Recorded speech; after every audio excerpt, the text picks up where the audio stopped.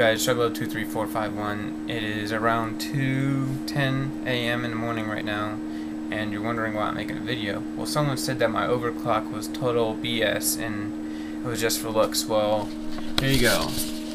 This is Linux, Linx 0.5.9. This is more of a CPU stress test than Prime 95. Prime 95, I was getting temps in 65 degrees.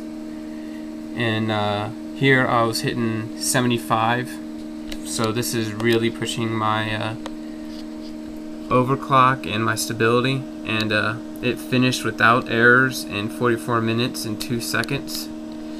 My temps right now are in the 40s, mid 30s. You want here? Let me bring up my CPUs thing. Ta-da! Here's my CPUs, validating that I do have a not stable overclock, but proof that I did do it. If you want to know what voltages I used, got the Elite for the classified, and I used 1.46250 volts for V-core, and that's the only setting I messed with to get it stable. I didn't mess with anything else. And I have the C0 version of the 920 processor.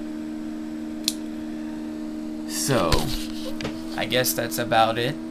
I'm thinking I'm probably gonna head to bed with my baby because she's sleeping. I don't know how she dealt with the sound of my computer, but rate this video, comment, subscribe, and have a good night, good morning, good day.